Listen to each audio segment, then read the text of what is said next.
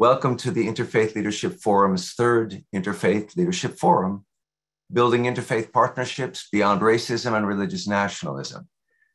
The ILF is a learning platform that aims to make the existing expertise, capacity, and scholarship on interfaith engagement available for the use of clergy, educators, public servants, other interested individuals. The forum is a partnership of the Interfaith Council of Washington, Metropolitan Washington, of the Rumi Forum, and of the Washington Theological Consortium, and it aims to promote pluralism by convening leaders of various religious, ethnic, racial, cultural, and gender backgrounds to exchange ideas and generate an action-oriented agenda. This is our third Interfaith Leadership Forum. It comes at a moment when not only on this very day is the world engaged in an inordinate amount of tension, but our world has been engaged in tensions of various sorts, in particular for the last 4 or 5 years. The program this evening will explore the nature of global nationalism as a source of such tensions, not the only one, and its specific manifestation in the US, which primarily takes the form of White Christian nationalism, that is the affiliation of being white and Christian with belonging and mattering. Participants in the program will have a chance to discuss and respond to what they've heard in small group dialogues. This program is indeed a forum for people of faith to learn, to become activated, and to feel equipped to respond together effectively. And we are very fortunate in having a series of 5 different presenters. I think it's singularly appropriate that at an interfaith forum, there should be 5, since after all, that number is so significant in so many different traditions. It is the 5 books of Moses, the 5 books of the Torah. It is the 5 wounds in Christ's body. It is the 5 pillars of Islam. It is the 5 great sacrifices in Hinduism, among many, many other uses of 5. And in Sikhism, of course, the 5 virtues. And that's just to name, 5 different faith traditions. Of course, I named 5, so I could still stick with 5. And our 5 are configured in a particular way. We have a keynote speaker, and we have 4 speakers who will form a panel, so that in a sense, the configuration is like that of the hand, with a thumb that is connected to but separate from the other 4 fingers. And in many traditions, it becomes a symbol, the hand does, of the relationship between God and humanity. Humanity represented by 4 because of the east, west, north, south, 4 directions of our reality. The thumb in its singularity representing God, connected to and yet separate from the rest of the hand. So with that in mind, we have a keynote speaker. I don't want you, Mark, to think of yourself as God, but you are the keynote, and therefore separate from and yet connected to our other 4 speakers. And I will introduce each of the 4 individually. I will first introduce Mark, who will give his keynote, Mark Juergensmeyer. And I might mention before doing that, that Mark will also be keynoting a conference that will take place on May 23rd, 24th at Catholic University here in Washington, D.C. It's a dialogue-based conference, bringing together practitioners and theologians to explore specifically Muslim and Christian models of peace-building practice in Washington, D.C. And the conference was organized both by the Catholic University of America's Institute for Interreligious Study and Dialogue and John Carroll University out in Cleveland, its Saeed Nursi Chair in Islamic Studies. So I invite you to tune back in to CUA on May 23rd, 24th, and to begin to hear Mark, who will keynote that conference.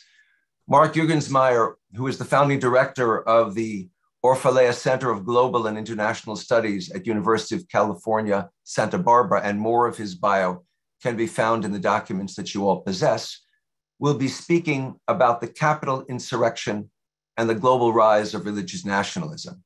When he finishes, each of our 4 panelists will briefly speak, and they will then engage in a panelist discussion, and then we will break out into, breakout sessions, where all participants will have a chance to contribute, and then we will reconvene for a kind of summing up of everything. So that's the schedule of the evening. And without further ado, I would like to turn the microphone or the platform or the stage over to Mark Jugendsmeyer. Mark, it's yours.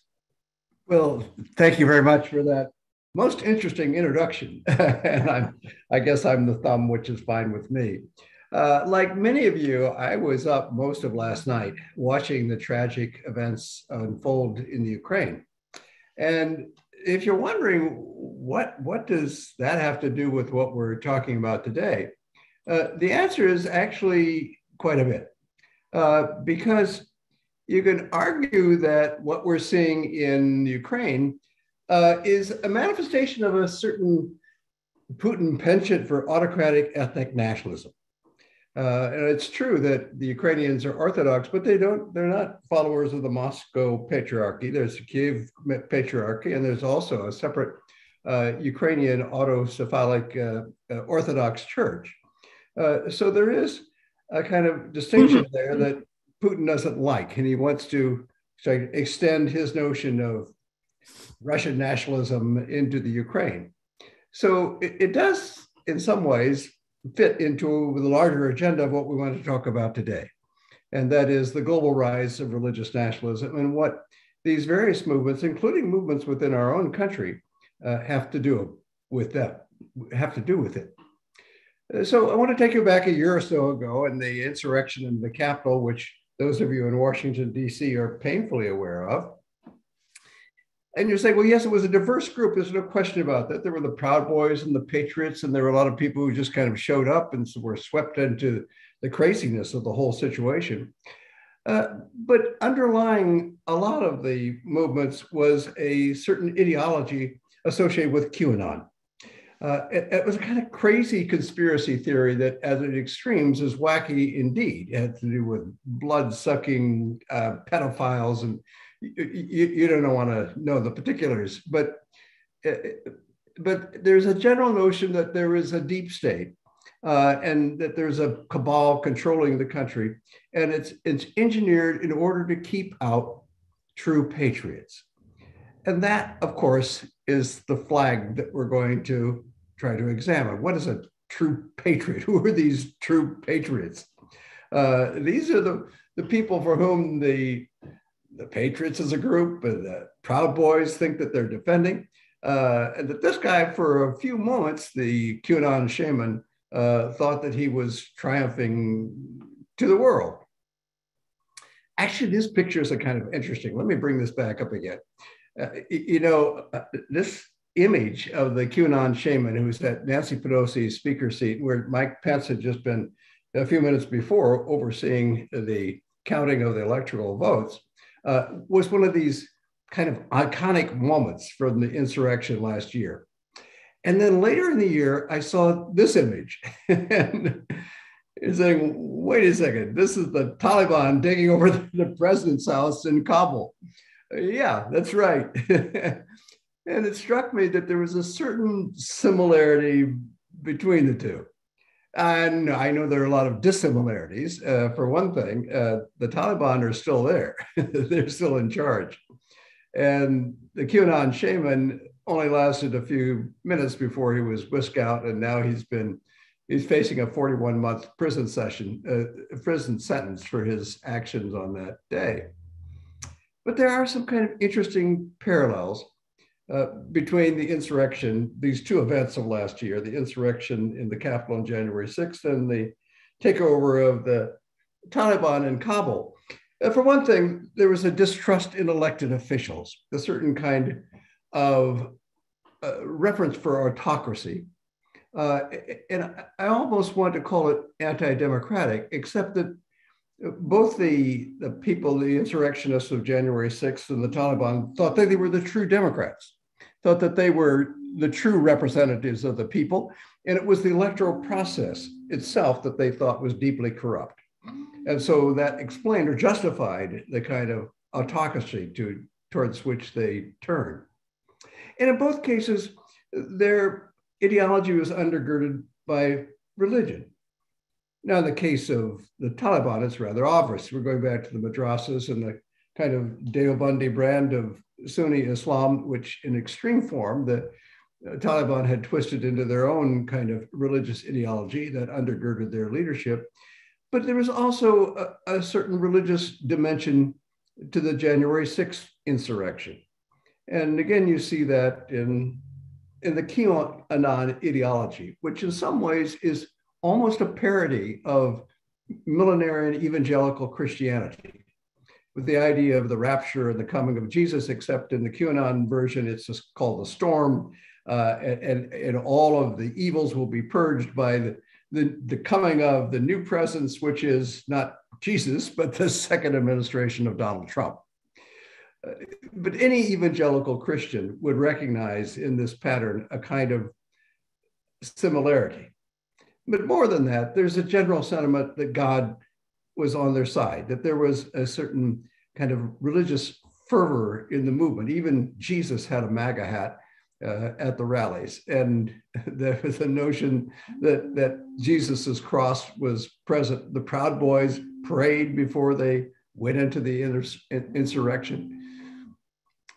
So this notion of a divine sanction for a movement which was privileging a certain kind of white evangelical Christian male-dominated heterosexual movement is characteristic not just of the movement in January 6th, but similar kinds of movements around the world.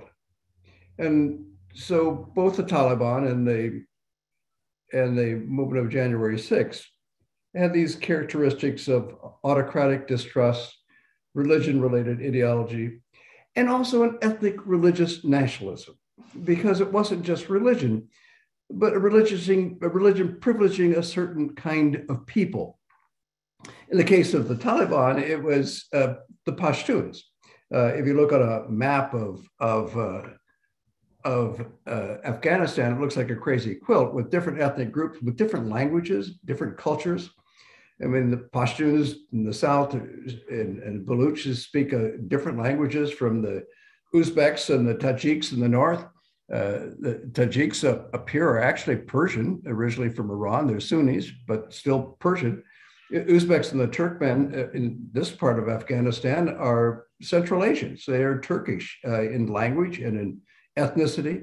Hazar, in the middle part of the country, are actually nomads from Iran. They're Shia, and they speak a different language. They speak Dari, which has become kind of the national language of Afghanistan. So the conquest of the Taliban was really the conquest of Pashtun power over Afghanistan. And in a similar kind of way, what was being asserted in January 6th was the privilege of white Christians in America. And you can see this in the anti-Semitism, for example, in some of these sweatshirts, Camp Auschwitz, and the 6 million Jews were not enough in the Holocaust. What a horrible thing to put on your sweatshirt. And Muslims, of course, were also ostracized, or as were Mexicans, Blacks, anyone who fit outside of this kind of model of the white evangelical Christian privileged elite. So together, in both the Taliban and the QAnon supporting January 6th insurrectionists, we see examples of the global rise of autocratic ethno-religious neo-nationalism. Now you're saying religion and nationalism have always been related.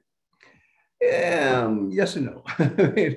I mean, you could say that the very birth of nationalism goes back to the wars of religion in the 17th century, and then there's the Peace of Westphalia that then agreed in this Latin formula, cuius regio, eius religio, who's ever the region, there's religion. So the ruler could dictate what was the religion of a particular region.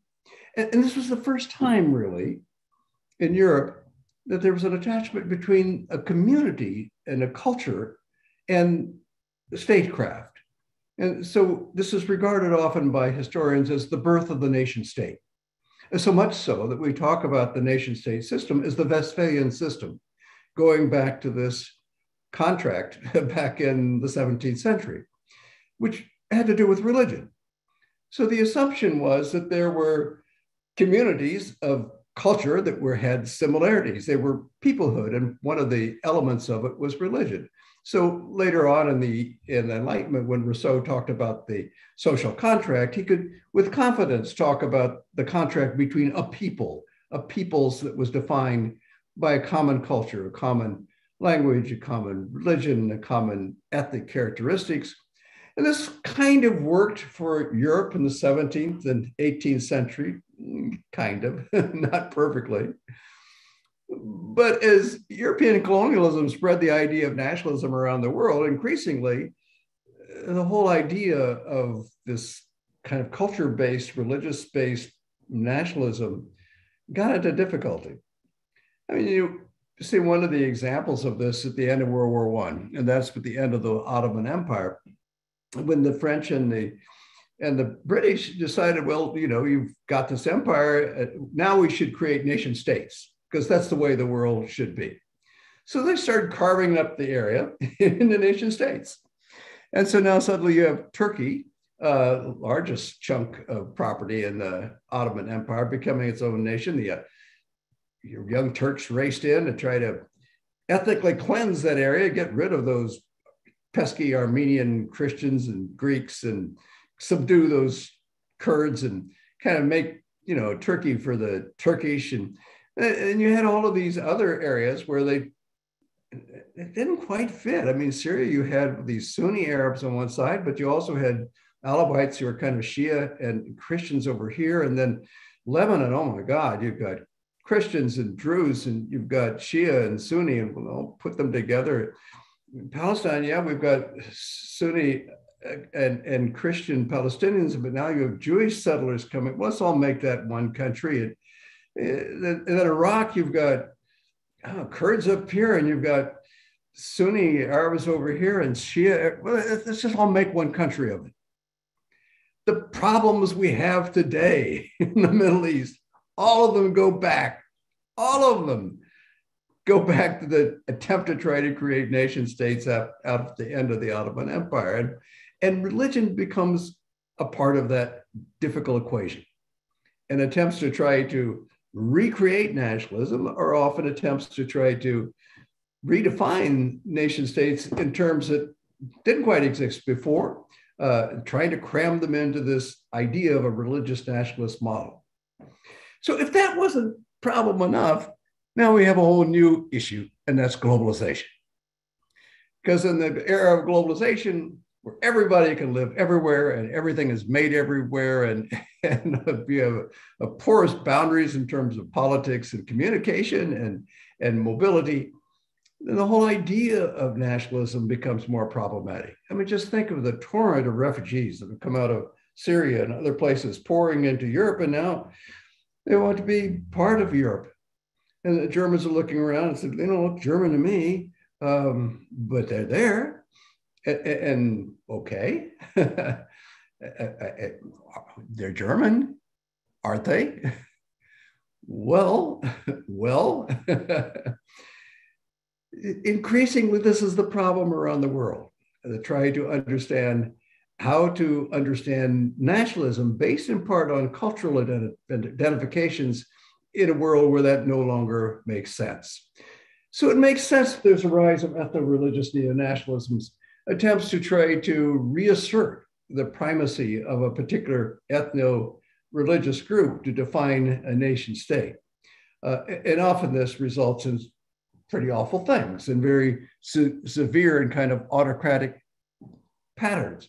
One of the first, of course, was the Islamic Revolution in Iran, which is not just attempt to deal with the defects of the Shah, but also, as the Ayatollah said, to deal with West toxification, to try to purge Iran of elements of the West, to make it a truly Shia cultural nationalism again, if it ever really was in exactly the way that the Ayatollahs formatted. I mean, that's one of the curious things about this revival of religious nationalism. Remembers often past that never quite existed in the way that they did in the past.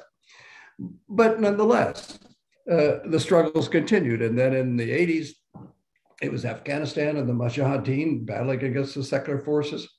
Across the border in the Punjab, this is where I came in the picture as somebody who lived and taught in the Punjab for a number of years, and seeing the rise of Sikh nationalism. Sikhs would say, Pakistan, Muslims got Pakistan, Hindus got Hindustan, it's a word for India. What do we Sikhs get? We should have Sikhistan or Khalistan. And for many people, that seemed to be persuasive, that if you're going to define nationalism in these terms, what about us? And this is a pattern that you hear in other parts of the world as well. In Israel, at the beginning of 1990, two movements were occurring, one among the Palestinians and among the Israelis. I went to Israel at the time to talk with Meir Kahane, a leader of the Koch party, who was trying to insist that a secular Israel was not what he had in mind. And even though Constitution of Israel is basically a secular document, he said, no, Israel will not be Israel until it's biblical Israel, which meant, at least in his terms, getting rid of those pesky Palestinians. Now, Meir Kahane is gone, but his grandson, Meir Ettinger, is the leader of the Hilltop Gang, and firebombing Palestinian homes to try to force them to leave. He's regarded as a Jewish terrorist by Netanyahu. Very few Jews support him. Let me make that absolutely clear. And yet there is this dimension of Israeli nationalism right now. And then on the other side of Palestine, the frustration with the secular movement led by Arafat gave rise to a whole new movement led by this guy, Sheikh Yassin. And when I went to talk to him in the early 1990s, he said something remarkably similar to what Kahane said, only about Palestine. That Palestine will never be free until it's a Muslim state. In both sides, the religionization of nationalism, the religionization of the conflict, which hardened the conflict in the region. Across the border in Egypt, the Muslim Brotherhood, founded by Hassan al-Banna in the 1930s, finally gaining strength and fairly recently. And a new phenomenon of transnational religious nationalism, Muslim nationalism led by Al-Qaeda, a kind of fantasy movement, but given strength in a different way by ISIS, which was also more than in a particular country. It was a kind of regional nationalism, a new caliphate, an imagined idea of a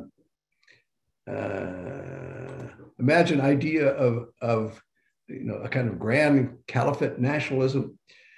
When I talked with refugees near Mosul and some of the militants who were formerly part of the movement and part of arrangements helped by Dr. Amelie, which I greatly appreciate, they convinced me that ISIS was, regardless of whether we think of it as an extremist apocalyptic movement, a Sunni movement, a movement for Sunni empowerment.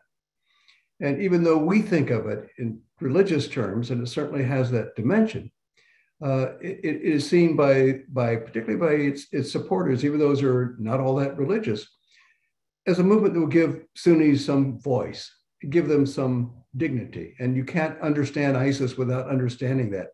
You can't understand the Boko Haram in Nigeria without understanding that they're not just religious extremists.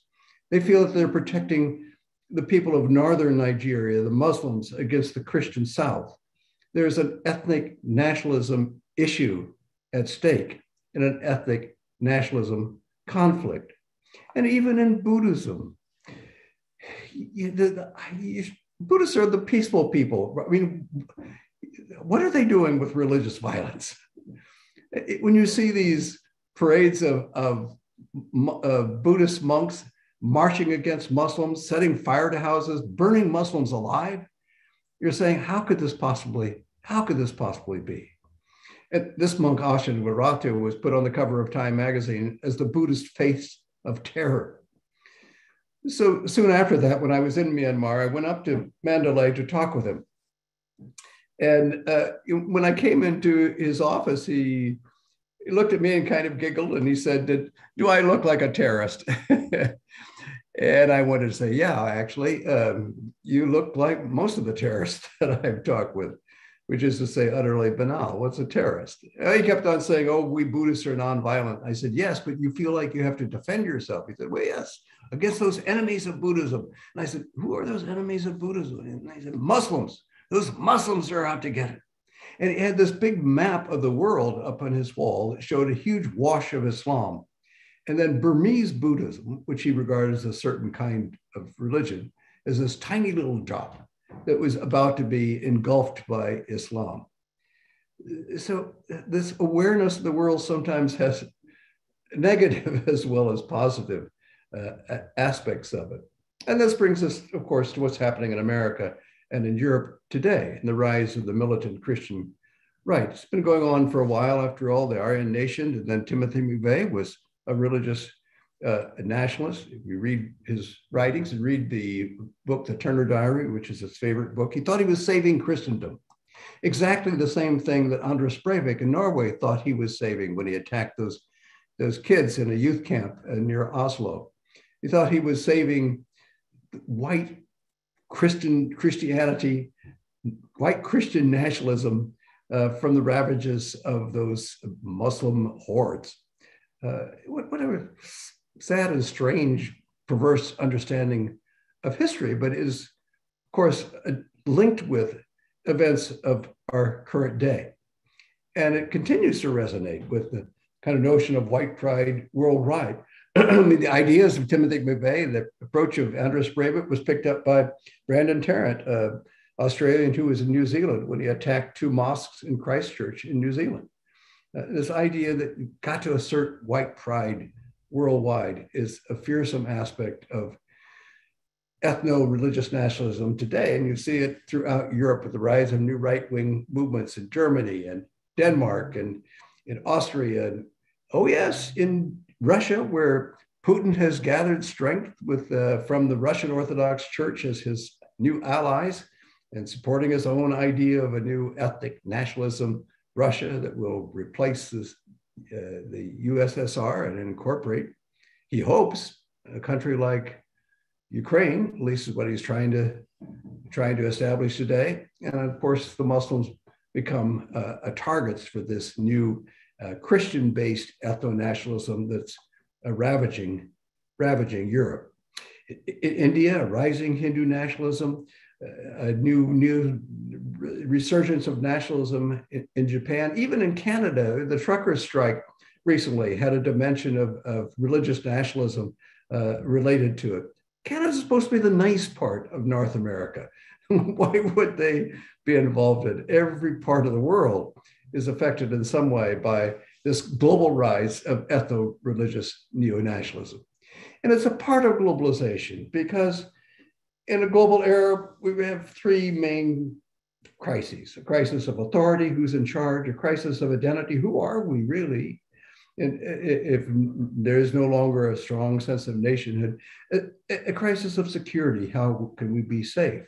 And religion provides answers to all those questions. You know who's in charge, you know who you are, you know how to be secure. And that's a good thing, but you can also see how religion would be weaponized. And these sentiments of religion will be used in a political way in some very ugly ways indeed. So what is the future? Well, movements fade away. I just finished a book looking at how movements like ISIS and other groups eventually erode, mostly from within. They're often dead before they're demolished from the outside by the police or the army, by some other force, because of internal dissension and because of distrust and loss of faith in the movement. So these particular movements, the Taliban and the Proud Boys and QAnon, they're not going to last forever. But in the long run, they are, of course, symptoms of a much deeper problem. And that's the whole movement towards nationalism and the movement towards tribalism. And is this kind of nationalistic tribalism, is that our future? I look with some trepidation at the upcoming elections in the United States, the next 2, and whether this will move us back or move us forward in terms of America's trajectory with nationalistic tribalism. But I also notice that there are other elements in our contemporary scene. And that is a sense of global citizenship, a sense of being proud of and identified with the global community, being concerned about the environment, being concerned about human rights, being concerned about those things that affect all of us on this planet, dealing with pandemics and dealing with issues of global warming, things that affect us all. I see this in my students. I see this in the community of people who are on the Zoom screen today. There is this dimension of the future. And so the question is, are we headed towards a tribalistic future? Or are we headed towards a future of global citizenship? If you want to know the truth, what I really think, I think we'll be like in the past when we faced a difficult decision. When you face a fork in the road, we take it. By that, I mean, both things will happen.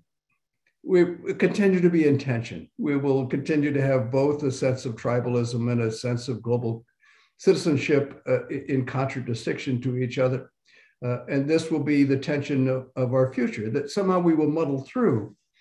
But we will muddle through with new challenges, because global warming has already presented itself as the existential threat of this century.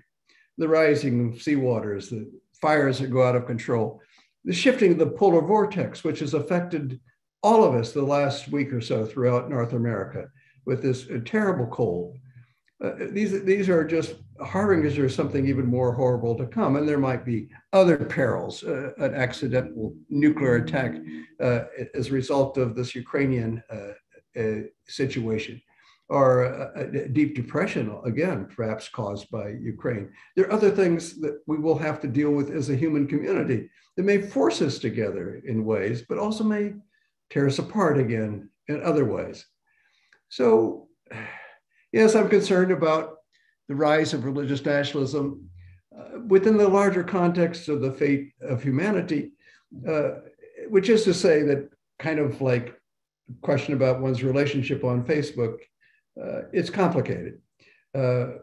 We have both the hope and the harm of the future.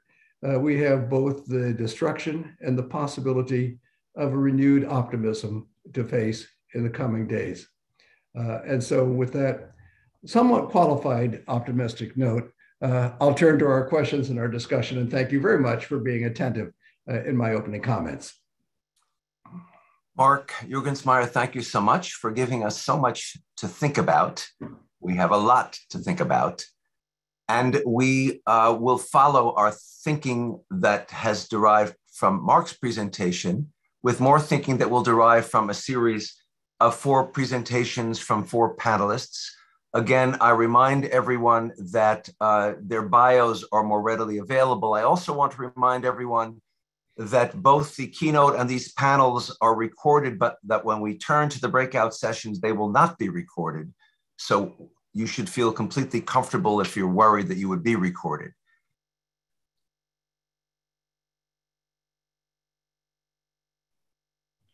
Having said which, I want to begin by introducing our first panelist, who is Rabbi Jack Moline, the president of the Interfaith Alliance. And Jack is going to address the topic of the interfaith imperative for about 10 minutes, and we will move on from there. Jack, the floor is yours. Thank you, Ori, and thank you, Mark, for an extraordinary presentation. I'm a little reluctant to correct you on one thing, but I'm going to do it because it illustrates your point. The name of Meir Kahana's party in Israel was Hebrew. It was Kach, not Kach.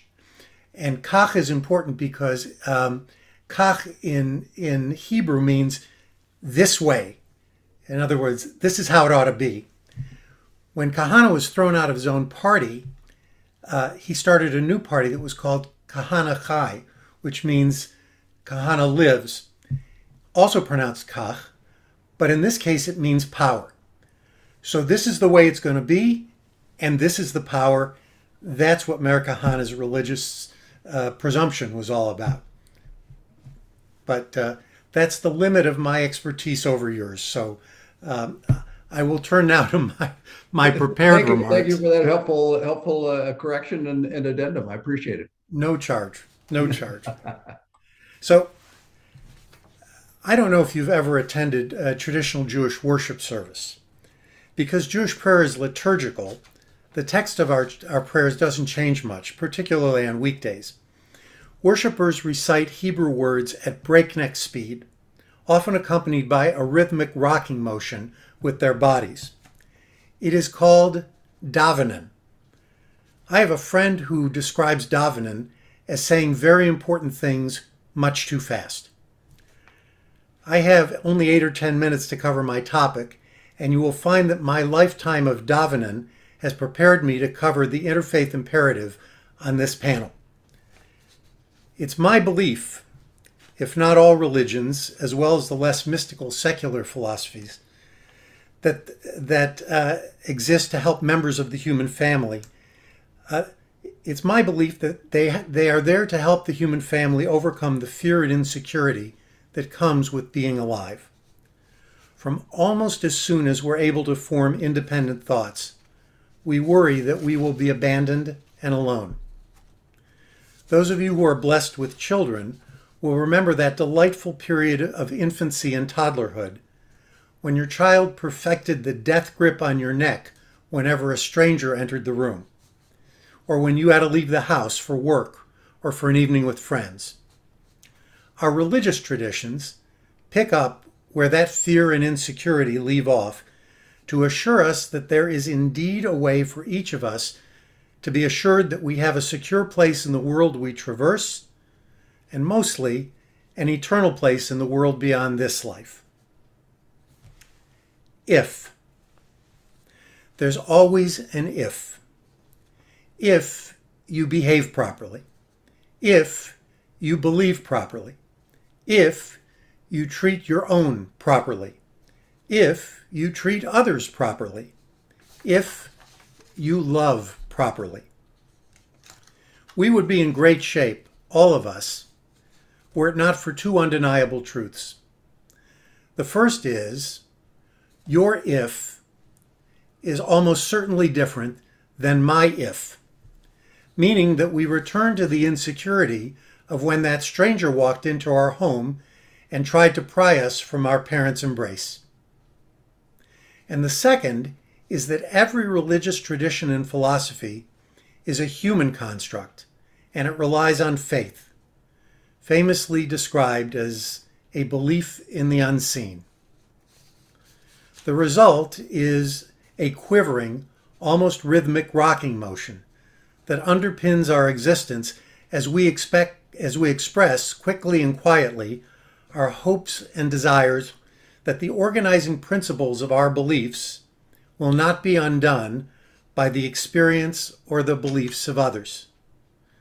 Some of us set about convincing others that we are right, or at least that we are more right than they are. Some of us try to demonstrate the rectitude of our worldview by behaving in a way we consider to be virtuous, no matter the behavior of others. And some of us just get mad and try to squelch any other way of behaving and believing that does not meet our approval. The result, unfortunately, is the reinforcement of our collective fear and insecurity. And for the sake of what is left of my time, I want to suggest that the only way for us to avoid constant conflict and its resultant harm to our sense of place in the world is to agree to bring our diverse ways of thinking and believing to a neutral place in the public square and here I'm going to slow down because it's the only important thing I'm going to say, and listen carefully and openly to each other. Listen carefully and openly to each other. It doesn't matter if you do any convincing or if you're convinced. What is important is only this. We must understand that we all experience the fear and insecurity as the price that we pay for consciousness of our own fragility and our own limited lifespan.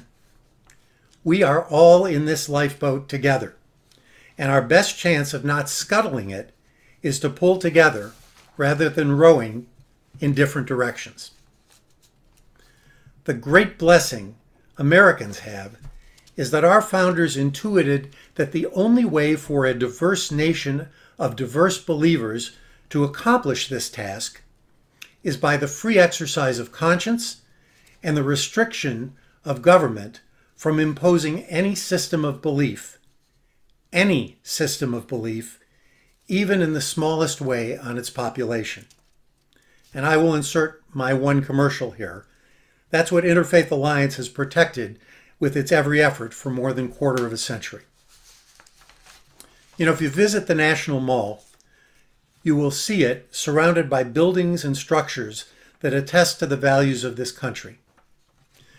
On one side of the mall, it is bounded by Independence Avenue, and on the other side by Constitution Avenue, the law. In that space between freedom and law, you will see representations of all the things we value: justice, education, treasury, industry, agriculture, health and human services, art, science, history, law, legislation, and the executives who administer them, past and present. The women and men who defended them all. They're all represented on the mall. There's even a carousel to make clear that our devotion is to future generations. But the one thing you will not see on the National Mall, the one thing you will not see on the nation's front lawn, is any monument to faith. When you come to visit that open space, that free marketplace of ideas that we've established in our nation's capital, you are invited to bring your beliefs with you and to take them with you when you leave. It is the interfaith imperative that you do both.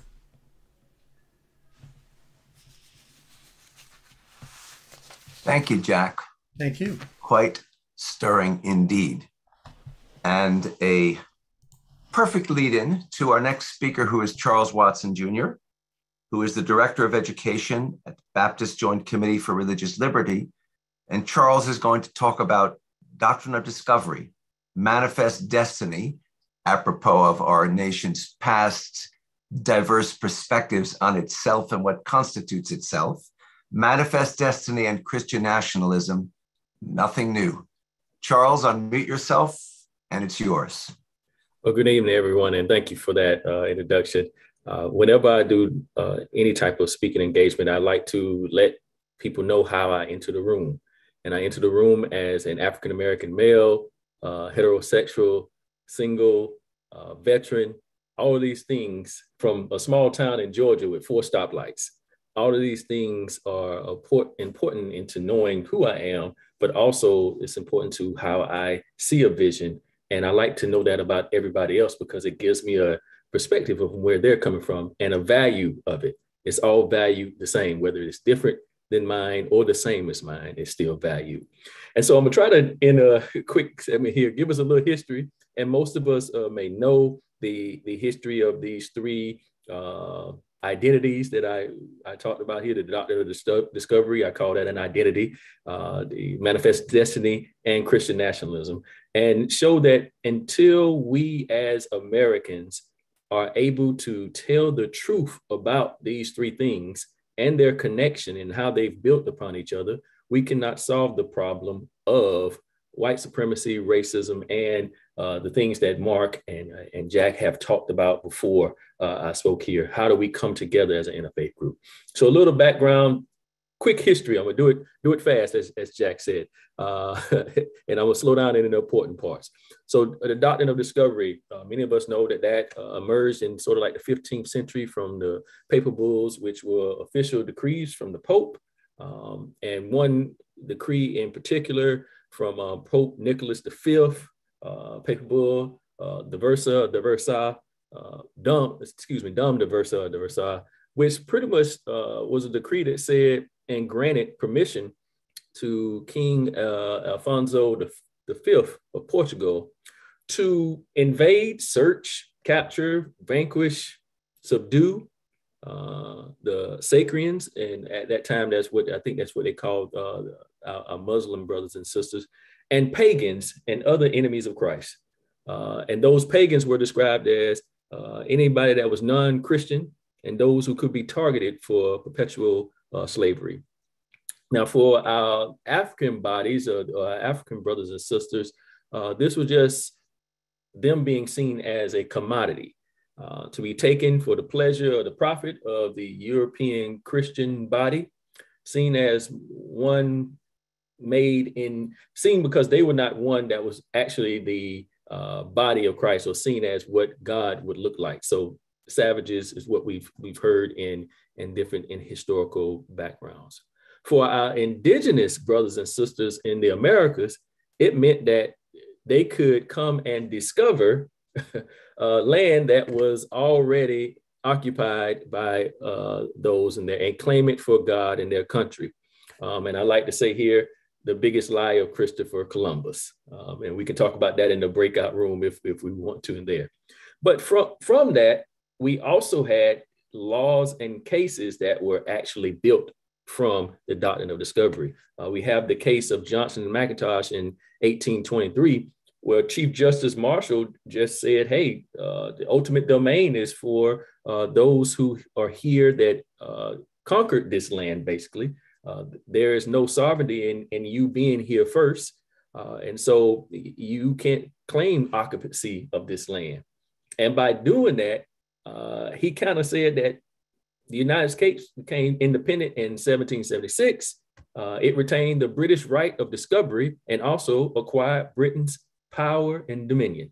So basically, it doesn't matter that you were here, Native Americans. This is ours, and we're going to take this land, and there's nothing you can do about it. Kind of brings us into the fold of manifest destiny. Now, after the Second Great Awakening, there was an idea we need to spread even further west. And with that, in early 19th century, you find this manifest destiny, which essentially states that the nation of America had a God-given right to rule the entirety of the Northern American continent, which is interesting to me because now you're coming from a European idea of, okay, this is what you can do. Now, once you get to America, we got to redefine this again into manifest destiny. Now that we're here, we should take over the Americas, all of North America. And what Europe has, we're a nation now. We're our own nation now. We've separated from what we did there, but still have a connection to that doctrine of discovery. And that's where you find the idea of a city on the hill, the religious nature of those type of words, and American exceptionalism was promoted during this time.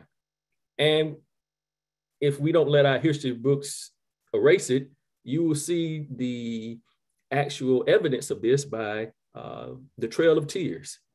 You see evidence of this by the Dred Scott decision in the early 19th century that basically ruled that the word citizen didn't apply to Africans or natives of this land. So we're right now we're in a place where you're building off of something that came from a global nationality of Christianity coming to new lands. Now we're making it even more exclusive. It's just for us that are here in America and not even here in America that were native here, but the ones that came here after and discovered it.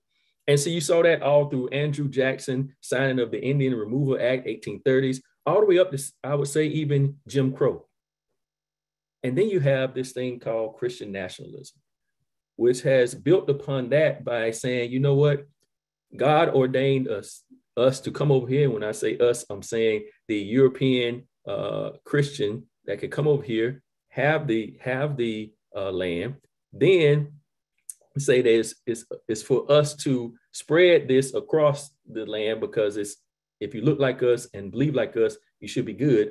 But now we're seeing something that's turning. We're getting more people here and it's getting diversified, and that's too much for us. So now we have to say, you know what? In order to be a good American, you have to be a good Christian. In order to be a good Christian, you have to be a good American.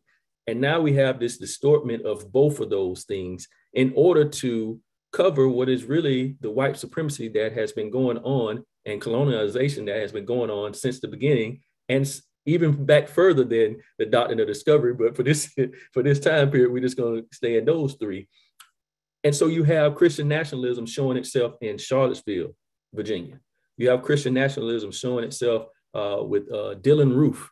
If you read his manifesto from Mother Emanuel Church in Charleston, South Carolina, where he was just actually saying Blacks have done these atrocities to whites, so we need to attack the Blacks in this community, and not only the Blacks, but the Blacks that even were in a church, in a Christian church. But if you don't see these people as human, and you don't see these people as people that's supposed to be here, and you don't see these people as Americans, then you can go and attack them.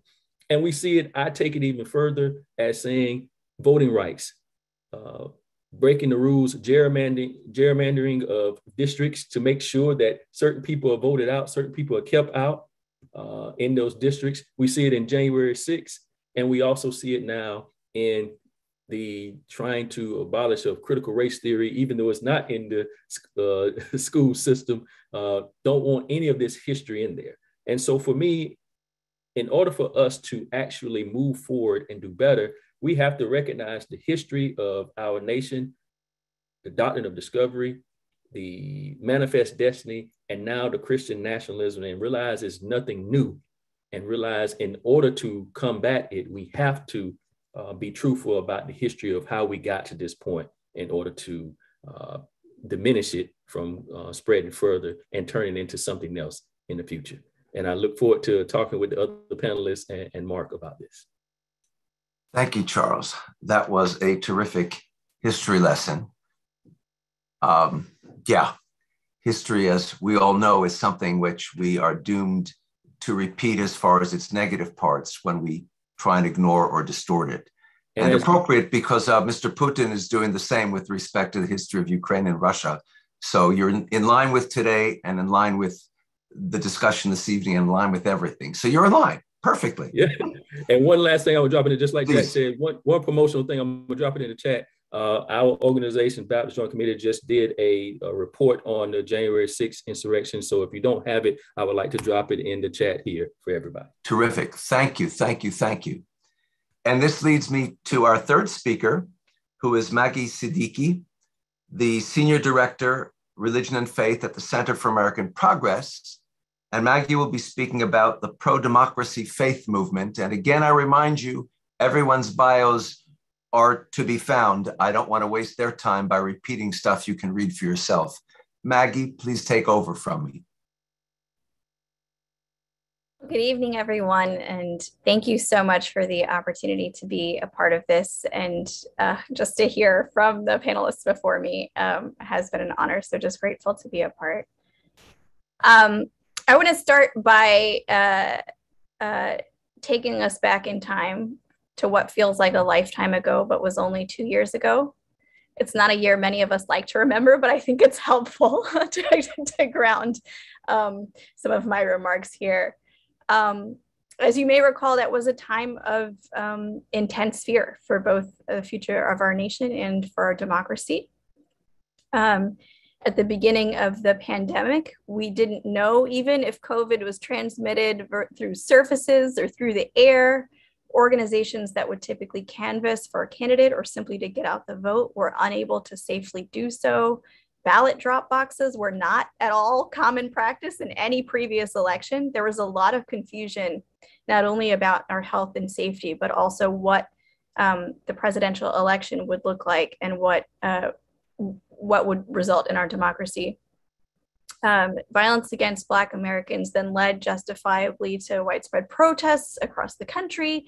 Meanwhile, we saw other groups protesting at hospitals and local governments for imposing public health mandates that attempted to curb the spread of COVID.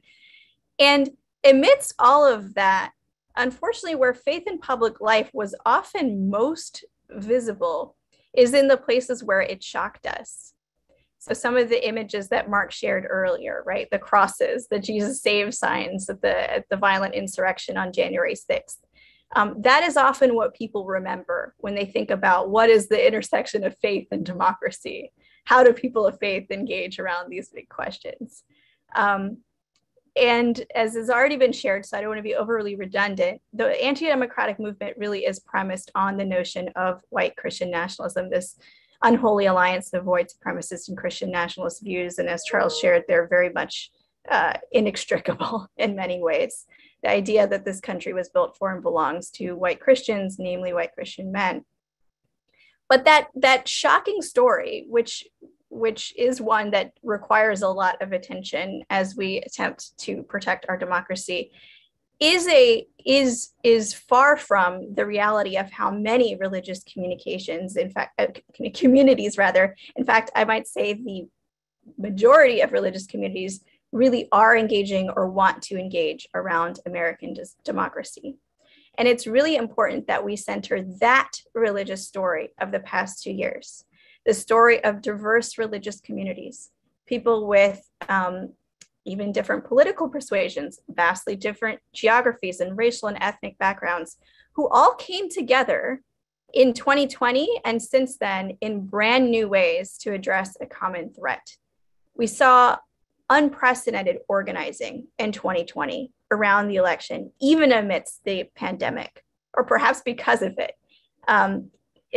Because of the voter suppression, because we had a sitting president threatening to thwart election results if they were not in his favor. And they did so because people who hold a faith tradition or faith values of any kind do engage with their faith every single day in public life. Their faiths inform why they call for voting rights, why they advocate for racial justice, for economic justice, and so on. And I think, as I said, this is a reality that I think we often forget in the trauma of those kinds of images of faith taken to this extreme form of nationalism. So at the Center for American Progress, we wrote a report about how religious communities engaged in what we call the pro-democracy faith movement. We conducted a number of interviews in 2020, in summer of 2020, before many of the events that followed, including the election and the insurrection. Much of what we found ended up being like prophecy, and we published shortly after the insurrection. And I can link to that in the chat at the end of my remarks. So the reason why we wanted to look at the pro-democracy faith movement in that time was because often we feel there are too many barriers to multiracial, multi-faith work.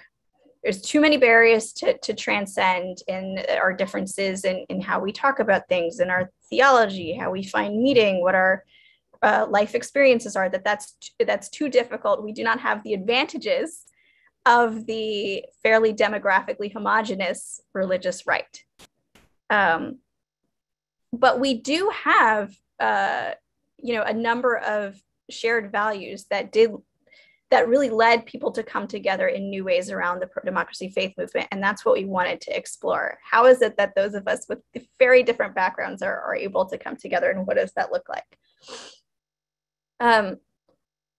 So the central premise undergirding the pro-democracy faith movement is that all people are equal and therefore should have equal voice in their own governance.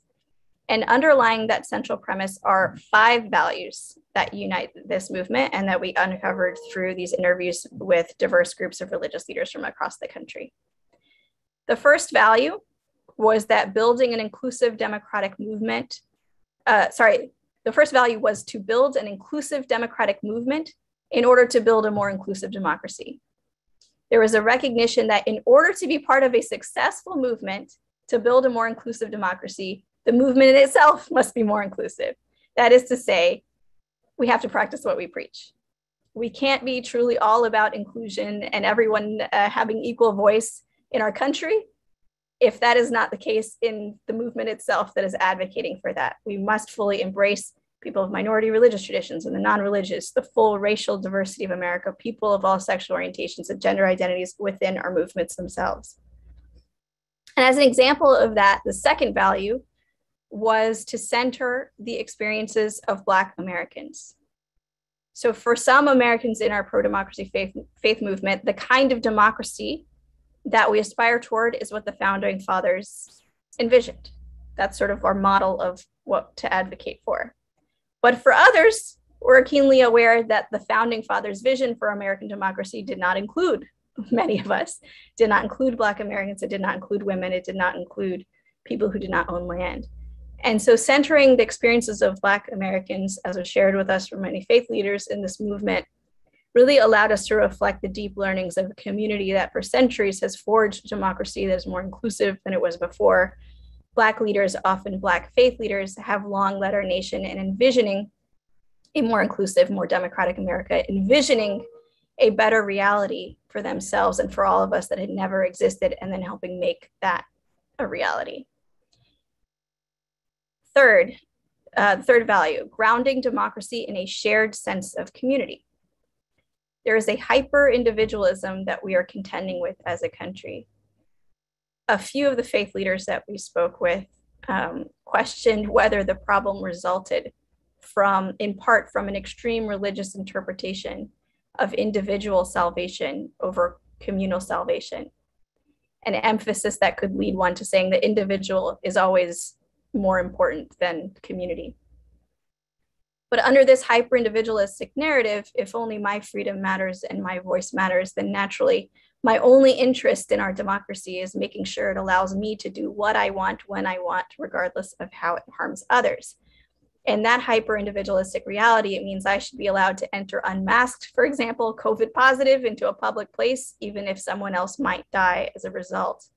And if I'm part of a majority group in the country and the status quo is working for me, then it might become in my interest to suppress the rights of others, including others' voting rights.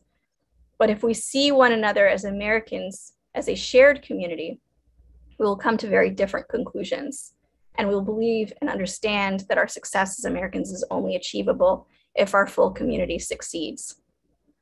The fourth value of the pro-democracy faith movement was in being political, but not partisan. So many faith communities often feel reluctant to engage in politics or matters of public policy. They worry that they will mire their communities in disagreement. But the way that we ensure our neighbors are able to have basic rights, basic freedoms, and basic necessities are played out in the public square. That means in politics as well. So by necessity, we must be political, and many religious and faith communities have felt called to engage in politics and public policy for that reason. But the work of saving our democracy is nonpartisan and must remain as such. The anti-democratic movement has sadly become a highly partisan effort, but there is no reason for the pro-democracy movement to be as such. Fifth, meeting the urgency of the moment. The anti-democratic movement, including white Christian nationalists, is not going away. Voter suppression efforts have intensified and are succeeding through gerrymandering and bans on ballot boxes and more. There's a lot of work to be done, and religious communities are continuing to respond alongside others even as we speak. So in 2020, we saw the way this movement met the urgency of the moment. It was through voter registration and get out the vote efforts reimagined in this COVID environment, combating voter suppression, countering disinformation, poll monitoring, including to deter violence, literally training to put their lives on the line, put their bodies on the line at polls if need be, and how to prevent mass violence, advocating for pro-democracy legislation, voting and democracy education, working to ensure elected officials were going to accept the results and peacefully transfer power to whoever the winner of the 2020 election was. Those efforts were largely successful. They were largely successful. We did have a peaceful transfer of power, but those threats have not gone away. And so now in 2022, the midterm elections upon us, faith groups and others are re-engaging in much of these same activities. Many have never stopped because they have been advocating for federal voting rights legislation. They have been pushing back against voter suppression over the last 2 years. And a lot of more work is going to be done, and we're going to see even more. So I wanted to share that because I think amidst all of the challenges upon us, it's important to really keep front and center that really powerful and true story of religious communities engaged around the future of democracy one that I think will only deepen and grow. And I will drop some links in the chat for you. Thanks. Thank you so much, Maggie. And I'm glad, of course, that you used the number 5 as a structure for your talk. But the number 4 is also important. The 4th letter of the Hebrew alphabet is Dalet, derived from the image of a door for which the word is Delet. So our 4th speaker, Simran Singh, you've got a huge responsibility to further open the door to our conversation by delivering your remarks on religious liberty and the shortfall of advocacy. Simran Singh is the vice chairman of the International Religious Freedom Secretariat, and to him I now turn over the microphone. Simran? Thank you, Ori. Thank you, everyone, for being here and to this incredible panel. And Professor Juergensmeyer, who enjoys tremendous respect within our community. Well, let me give you a really quick background on why I entered this religious freedom work. I was a young executive in what was the largest privately held security company supporting the US government. And after 9/11, the firm sent me here from New Mexico, was the largest privately held company in the state. It sent me here from New Mexico to DC to work with our clients there. We had over 5,500 police officers retired, protecting federal judges. The last contract I won for them was the El Chapo trial protection, a trial in Brooklyn, where we had hundreds of armed retired US Marshals, protecting the rule of law, a big Sikh value. The New York Times ran a front page article on us with somebody who looks like me and listing our security contracts. And they said Sikhs found their calling in homeland security. Now, at the time, we couldn't wear turbans in police or army uniforms, even though there are pictures of World War I Army soldiers, US Army soldiers with turbans, even though hundreds of thousands of Sikhs died or were injured fighting the Nazis. Rome was liberated by a Sikh regiment. We couldn't get back in uniform here. And so we thought having a big security company at least would show our kids, and there are 500,000 Sikhs in the US, that we could still participate in this way. We couldn't put Sikhs on our own contracts. That was against Homeland Security Uniform Code. But I went to DC and tried to explain to our clients, 2, 3, 4-star generals, heads of federal agencies, who we were. And in that, I thought I learned to advocate for my community. Our children with turbans are the most bullied in US schools, along with openly gay children. And so for any minority community, you develop this idea that in an open society, you have to stand up for yourself. That was my training. I spent about 10 years doing that. And it worked. I could have lunch with the Attorney General of the United States because we had 6,000 people in his courthouses. I could meet with senior military and intel leaders, and on and on and on. But then Oak Creek happened in 2012. There was a shooting at a Sikh temple, Oak Creek, Wisconsin. 7 worshipers were killed by a white supremacist. And that morning I drove to work in DC. And I realized that everybody was talking about us, that I didn't even have to complain about my community. And I also saw that it's very tiring for people to meet members of minorities who complain about themselves. At some point, a few sentences in, the eyes glaze over. For example, if I'd gone any further in explaining how difficult it might be to be a Sikh, your eyes might have started glazing over. You might have thought somewhere in your head, all right, buddy, get to the point. What are you talking about? And that morning, I drove to work. The Pentagon had its flag. The next morning, the Pentagon had its flags at half-mast. On the radio, there was a Sikh gentleman talking about who we were, and then I got to Starbucks, and the barista had my coffee ready because somehow she also knew that what my community had gone through, and I realized everyone was advocating for me. I ended up on the board of an organization called the Institute on Religion and Public Policy, and later joined the ILF Secretariat, which I want to talk to you about. And I also started going there by trying to advocate for Sikhs. And I realized, and to my shame, I realized that the other groups weren't doing that. They were supporting each other.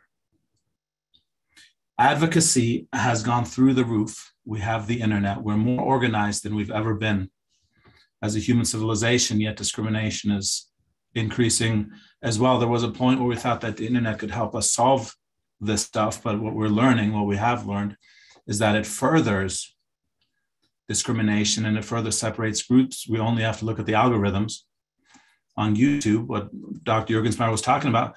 You go down a rabbit hole. They will feed you the information to reconfirm your pre-existing biases and beliefs. That's what makes the most money there. Very easy to manipulate.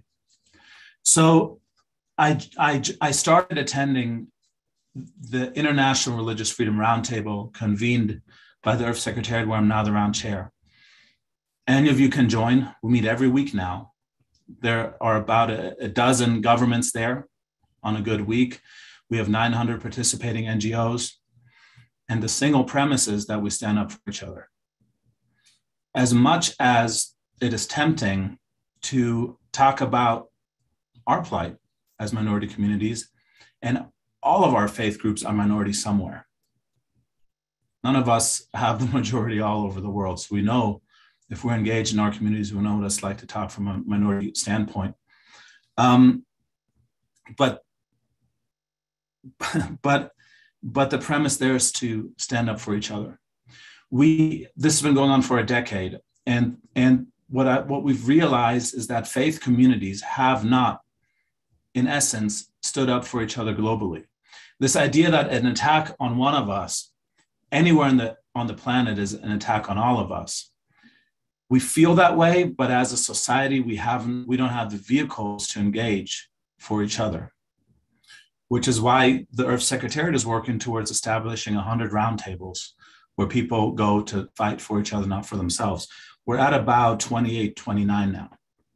I want to tell you about what happened in Guatemala when we opened the first roundtable there. One of the largest mega churches in Latin America invited us. They are worried about their rights. They're worried about the far left. They think about Venezuela and shutting down any freedom of religious expression. So they wanted to bring faith groups together. But they were so divided in their country that no single religious group could convene everybody. They don't have the think tanks we have in Washington. So they asked us to come from DC with the State Department. At that point, it was Ambassador Sam Brownback who gave opening remarks. They asked us to come and convene the first ever religious freedom roundtable in Guatemala. It just so happened it was the first interfaith convening they had ever had, where all religions were invited. Never in Guatemala, until last year, never in Guatemalan history had there been a full inclusive interfaith meeting, and some really remarkable things happened. The first instinct I had was to point to the US as the model for inclusivity and religious freedom. And it bugs me a little. I had to explain to my friends in Europe why here in this country we couldn't serve in police uniform or in the military. And in my opening remarks, I said, you can point to the United States, but in the 1800s, there was an extermination order against the Mormon community by the state of Missouri. So just because the US had its founding values doesn't mean we have really protected our minorities. The Mormons moved on to Salt Lake City. Sure, they did an incredible amount, especially through Brigham Young University and of work and in getting religious freedom into the DNA of a society.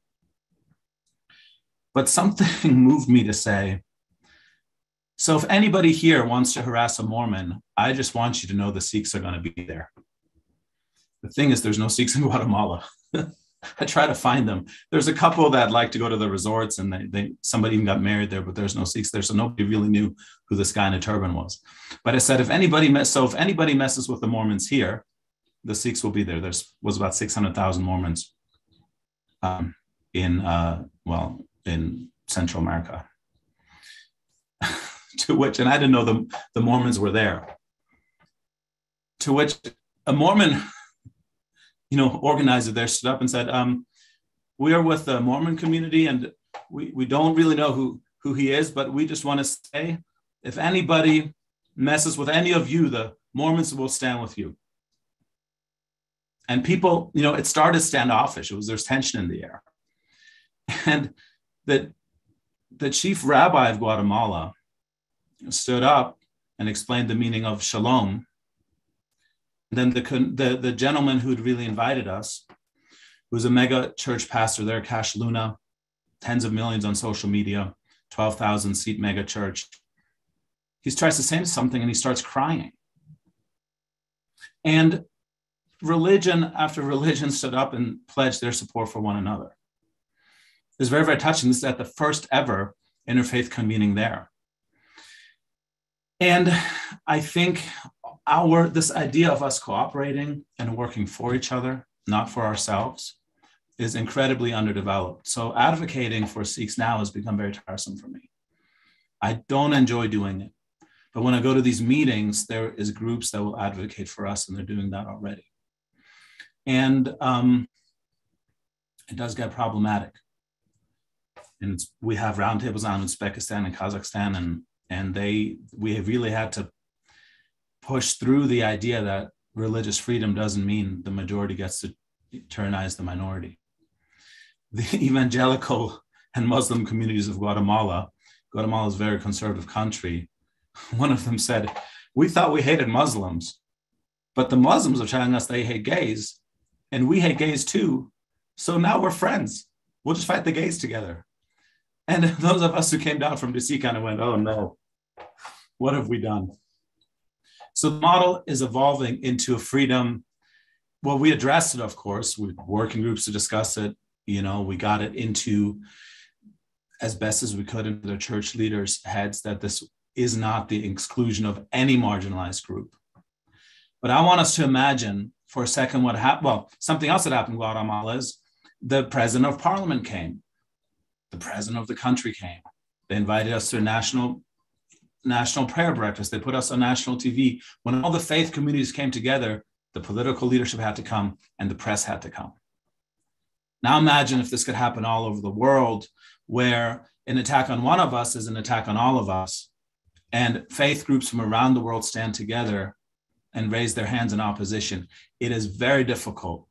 It's hard to argue with like 2 or 3 ministers, but to argue with all of us when on social justice issues we have many, many more agreements than we have disagreements, it's an incredible opportunity. So I think for our own faith groups and our own advocacy, I would just encourage each one of us to build the protection of another group into your work.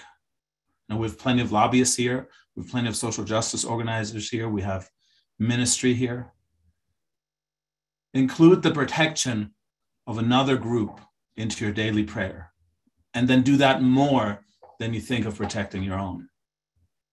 Because before God, everyone is our own. Don't we all feel that? Isn't it a relief to be able to feel that? And then when they come for you, everyone stands with you. And on a larger scale, on a religious leadership scale, we've created a model for how faith communities can engage at a ministry level for others. And I'll discuss that in the breakout group. But anyways, the stories and the magic kind of happens. We have groups at these roundtables who refuse to talk, refuse to sit in the same room. And they slowly started to listen. And within 2 or 3 years, they're friends and they're tackling issues together. The opportunity for that is huge and society needs it very, very much. Back to you, Ori. Thank you. Thank you so much, Simran. We have about a 15 or 16 minute window for our keynote panelist discussion at this point, which means that Simran and Maggie and Charles and Jack, together with Mark Juergensmeyer, will have a conversation. I think the starting point might be a question directed towards Mark.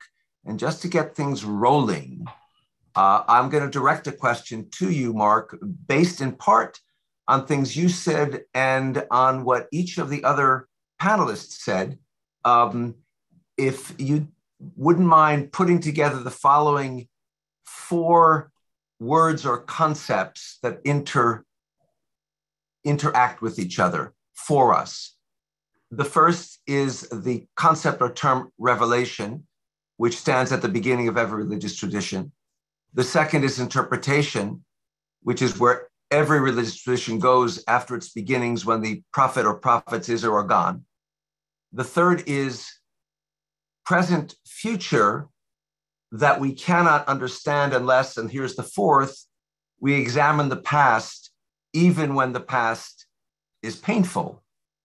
So I wonder if you might respond to those four terms that seem to be so important to what each and every one of you has been speaking about from different angles in different ways. And panelists, please unmute yourselves so that you can ask and charge in as you wish to do so. Well, thank you. That's an interesting idea to reflect on these different dimensions of religiosity or spiritual seeking.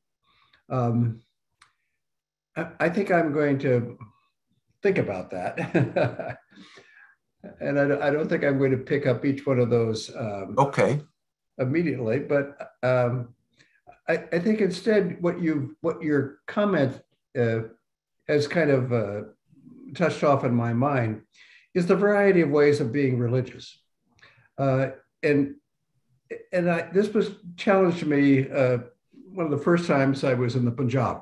As a graduate student, I was in rural Punjab, and I was doing a project on the religion of scheduled caste people, the untouchables of northern. I was a political scientist, but I was interested in religion, so I wanted to do a project on the religion of Dalits, or the farmer untouchable people of the Punjab. And I had a 60-page questionnaire all set up, as a social scientist. And I went out with my graduate students from Punjab University who were going to help me with my translations. And I had trouble with question number 1. And question number 2, the whole thing fell apart. And question number 1 was, what is your name? Well, but these people have different names for different purposes. So, do you want my caste name? Do you want my village name? Do you want my religious name? Do you want my occupation name? What name do you want? They wanted to give the right answer. I said, well, let's move on to the second question. Second question is, what is your religion? At that point, my graduate student turned to me and said, what do you mean? And I said, well, religion. And they said, well, there is no single word in any Indian language for the Western term religion. I mean, we could use dharam, which means a kind of religious law. We could use panth, which is a fellowship of believers.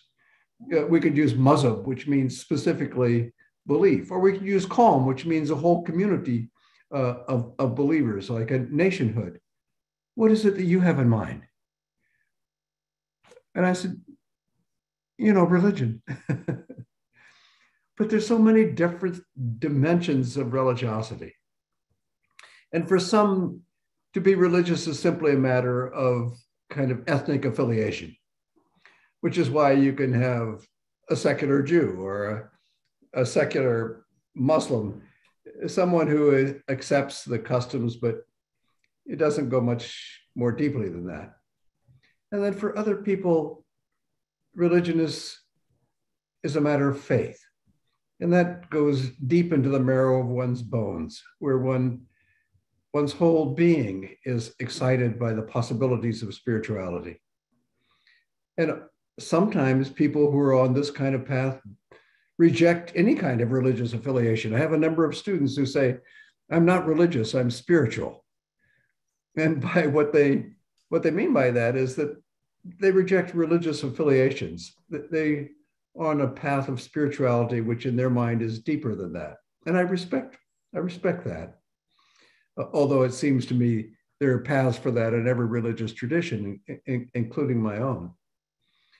For others, religion is a matter of ethics, of rule, of understanding the law, the customs. And for others, it is a matter of practice, of being faithful to the customs, often which are related to family issues. Religion is such a deeply complex and personal dimension of human experience. This is why every tradition, every community, every faith, every ethnic community from the beginning of time has had some form of religiosity. Even you could say animals have a certain kind of respect for the spiritual world. Some animal behaviorists have seen remarkable examples of how the great apes, for example, respond to storms in a ritual manner. Is that a kind of religion? I don't know. All I'm saying is that your question has touched off to me the really miraculous variety of forms of religiosity, which interact in so many different ways, including the political ones that we've been talking about today, where faith is then brought into, as I put it earlier, weaponized into a form of political venture and a form of nationalism. But we should not abandon so many other aspects of the religious experience that are much more rich and much more profound than those of simply politicization. Great. Isa, I would like to recognize you because your hand is up. So unmute yourself and please ask the question that you have. Yeah, I'm very persistent in asking this question because it's just been on my mind for a while. Hi, I'm Aisha. I'm a research intern at Rumi Forum, so it's like I'm mainly like researching about Islam in Eastern Europe. So I just want to ask you like two questions. The first one is, how do you think the focus on the Middle East as the like representation, like the main representation of Islam, like despite this, no, it's only like 20%. The Middle East is, and North Africa is only like 20% of the entire Muslim population. How do you think the focus on that region as Islam's center for affects the ethnic perspectives or like the nationalism that stems from that area? And my second question is, how do you think the current conflicts in Eastern Europe will affect other groups like non-Christians, such as like Muslims in Crimea or the Crimean Tatars in Ukraine, or the rising Serbian nationalism in the Balkans? That's basically my question. So which of my panelists would like to address either of those questions? I'm happy to, but I think I'd love it if someone else would wish to do so. Go ahead, Charles. I'll take a swing at the first one a little bit. And I'm a person that talks about this, and I talk about it in a level of humanity, and everybody's on the same playing field when I say this. But I also talk about it as somebody that, you know, studies religious freedom in America, and the idea that our foreign policy, maybe our biggest foreign policy, is something that is doesn't reflect the idea of religious freedom for all, or thinking of everybody the same way.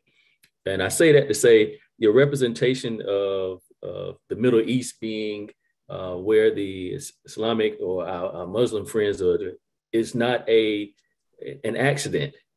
It is, especially in America, a way of saying, hey, here is the danger area. And since this is the danger area, it's no coincidence that the ally that we have to protect in the danger area is Israel. It's from that. And I'm not saying that shouldn't be protected in that way, but I like to tell truth about things. There's no way to not deny that, that is a part of why your question is, why do we say that's the big representation? Because if you can put it in a more American's mind that this is the biggest threat, then we have to protect what is seen as our biggest ally, and not the saying that our Jewish or Israel, people that live in Israel should not be protected. But I feel like they should be the same thing as Palestine and everywhere else. So it's not an accident that is seen as the biggest threat, because that can then say, yes, we need to protect our biggest friend in Israel. Now, that idea of biggest friend is where I have a problem, because that is brought out of Zionism and Christian nationalism in my aspect, because the only reason we want to protect Israel is because most people that line up under the Christianity, believe in the faith tradition of, oh, if you bless Israel, then you bless Christianity, and you're going to bless America. And for my faith and how I think about things, that falls short of love of everybody. And I think it's not a coincidence that our policy and our representation is said in that way. And I just want to speak that truth. And I hope everybody can doesn't take that as a slander at anybody. To me, it's just, we have to know that is a part of why it's that way. Thank you. Simran, did you want to add something? I wanted to draw a very quick parallel to the Sikh faith, where in India, we're dealing with gay marriage in our churches. We're decentralized.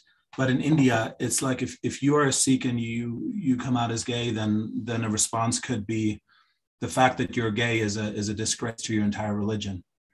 You know, whereas there's a study that came out last year in Malaysia where 90% of millennial Sikhs were uncomfortable saying there's anything wrong with being gay, and 78% said it was totally equal. What are you talking about? So I have you as a kind of a millennial. I'm like right on the edge of being a millennial too. There's a huge rift happening with conservative home culture for faiths and Western, in this case, it's Malaysia, which is a conservative Muslim country, but let alone like what's going to happen in California if you ask, you know, if the Sikh elders ask the grandkids to describe their practice values, we're in the process of a complete break between our home cultures and the way our youth think. And I think that is accelerating in a lot of faith groups. And I think the centers are shifting. And Aisha, as far as your Eastern European question is concerned, you know, the bright side of the darkness of Vladimir Putin is that in trying to gain support from all the Russians, he has been friendly to the Jewish community. He's been friendly to the Muslim community, as well as being friendly, of course, to the Russian Orthodox community. So if, aside from the politics of his friendship, if there's even a scintilla of reality behind it out of convenience to himself, then that would suggest that what is developing in Eastern Europe perhaps won't have negative repercussions for the Muslim community. But obviously, it is difficult to say. Going back to where Mark ended up in asking the question of the future and what he said earlier, just a few moments ago, there's so many different directions in which we as a species can go, have gone, might go, will go, that it's really impossible to say for sure, it seems to me. But thank you for your questions. Any other comments from our panelists before we repair to our breakout rooms? All right, everyone said what he or she wanted to say or was bold enough to say. And I will leave it to our technology whizzes to disperse us to our breakout rooms at this point. The breakout sessions are about 45 minutes apiece, and then we will reconvene as a group together, to use Simran's favorite word, for our closing session.